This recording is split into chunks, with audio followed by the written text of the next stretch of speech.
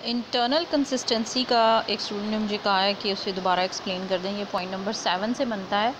Point number 7, 8, 9 ये तीनों point actually internal consistency की एक्सप्लेनेशन है। इंटरनल कंसिस्टेंसी क्या है कि it deals with the reliability of a single test, यानी एक टेस्ट की सिर्फ इसमें रिलायबिलिटी हम चेक करते हैं टेकन एट वन टाइम, और एक ही टाइम सिर्फ वो टेस्ट लिया जाता है। It measures the extent to which the items in the test are consistent. हम इसमें ये मैयर करते हैं, ये नापते हैं कि जो टेस्ट के अंदर आइटम्स हैं इनके अंदर कितनी कंसिस्टेंसी है, यानी इनको जितनी बार भी कंडक्ट किया जाए तो क्या उन आइटम्स से वैसा ही स्कोर आएगा बच्चों का अमंग देमसेल्फ, यानी उन आइटम्स की अपने अंदर कितनी कंसिस्टेंसी है and with the test as a whole, और एज अ होल पूरा टेस्ट अगर स्टूडेंट को दिया जाए तो उसमें कितनी कंसिस्टेंसी निकलती है। विद इन सेल्फ का मतलब ये कि आपने जो टेस्ट आइटम्स हैं, लेट्स सपोज अगर आपने 50 सवाल डाले, वो 50 सवाल की अगर आप ऊपर नीचे तरतीब कर चेंज कर दें तो भी रिज़ल्ट सेम ही आए, या एज अ होल पूरा टेस्ट जस्ट आपने ले लिया तो भी जो है वो एक जैसा ही रिज़ल्ट जो है वो प्रोड्यूस करे। वो इंटरनल कंसिस्टेंसी होती है अंदरूनी, उसकी अंदर जो है वो किस हद तक एक जैसा रिज़ल्ट देने की सलाहियत है। अब आगे कुछ स्टैटिस्टिक्स डिफ़ाइन किए हुए हैं कि इन तरीक़ों से जो है वो आप इंटरनल कंसिस्टेंसी को मेजर कर सकते हैं।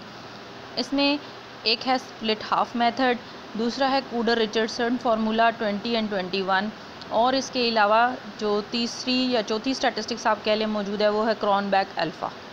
ठीक है, are the main approach to obtain internal consistency. इनके ज़रिए आप इंटरनल कंसिस्टेंसी मालूम कर सकते हैं।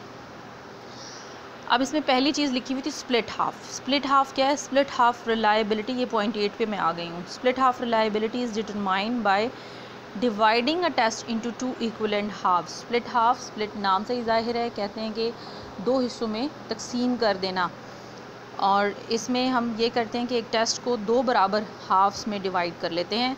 लेट्स सपोज आपने 10 सवाल शामिल किए हैं, तो उसमें 1 क्या है? ऑड नंबर है, 2 है इवन, 3 है ऑड, और इसी तरह से 4 है इवन। तो आप 1, 3 और 5, क्वेश्चन नंबर 5 और क्वेश्चन नंबर 7, क्वेश्चन नंबर 9, ये क्या है?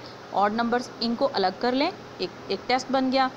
और क्वेश्चन नंबर जो इवन क्वेश्चन हैं 2, question number 2, question number 4, question number 6, question number 8 और क्वेश्चन नंबर 10, इनको अलग कर लें। तो दो हिस्से बन गए ना एक टेस्ट के, ऑड और इवन आइटम्स के।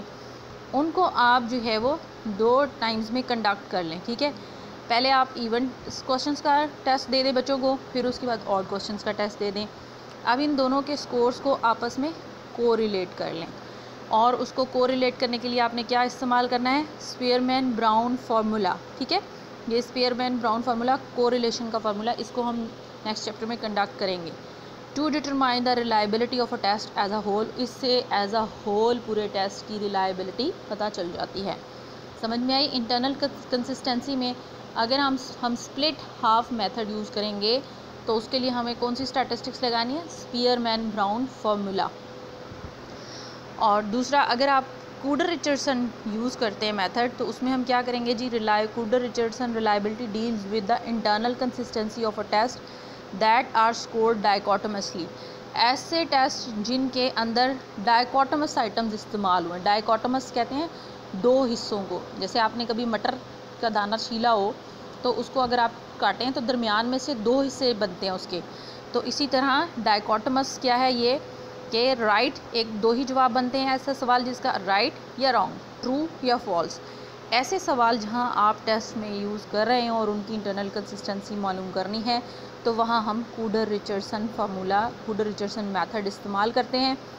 और क्रॉनबैक अल्फ़ा हम कहाँ यूज़ करते हैं इंटरनल कंसिस्टेंसी मालूम करने के लिए? When we have to deal with the internal consistency of a test that are scored with more than 2 choices. जिनमें ऐसे सवाल इस्तेमाल किए जाएँ, ऐसे आइटम्स जहाँ जवाब में 2 से ज़्यादा चॉइसेस होंगी। अब जो पिछला हमने देखा था उसमें डाइकोटमस में 2 ही चॉइसेस थी, ट्रू या फॉल्स। ऐसा सवाल जो आपसे पूछ लिया जाए कि क्या आप औरतों के जॉब करने के हक़ में हैं, इस सवाल के जवाब में आपने 3 ऑप्शन रख डाली हैं। एग्री, हाँ मैं मुत्तफ़िक हूँ, न्यूट्रल, नहीं मुझे नहीं पता, डिसएग्री, नहीं मैं नहीं मानती। तो ये इस तरह से 3 जवाब बनते हैं। तो जहाँ 3 ऑप्शंस हो वहाँ हम इंटरनल कंसिस्टेंसी देखने के लिए क्रॉन बैक अल्फ़ा इस्तेमाल करते हैं, ठीक है। इस तरह एग्जांपल है कि आप किसी सवाल के जवाब में ऑप्शन दे दें जी, आप ऑप्शन 0, 1, 2 या 3 को सिलेक्ट कर लें, तो ये भी इसी की एक मिसाल है। आई होप यहाँ तक आपको इंटरनल कंसिस्टेंसी समझ में आ गई होगी। नेक्स्ट है आखिरी चीज़ जो हमारे पास मौजूद है, वो है स्कोर रेटर। स्कोर रेटर जो है वो किस लिए हम इस्तेमाल करते हैं? Score rater reliability is important when scoring test that are potentially subjective. जहाँ पर ऐसे टेस्ट जहाँ को मार्क करने में सब्जेक्टिविटी आ सकती है, सब्जेक्टिविटी कहते हैं कि अपनी मर्ज़ी की राय आप उसमें शामिल कर सकते हैं, तो वहाँ पर इंटर जज रिलायबिलिटी हम देखते हैं। Refers to the reliability of 2 और मोर इंडिपेंडेंट स्कोर्स, जिसमें हमने जो 2 या 2 से ज़्यादा स्कोरर्स की रिलायबिलिटी को चेक करना होता है। वेयर एज द इंटर जज reliability refers to the reliability of a single individuals rating over a time.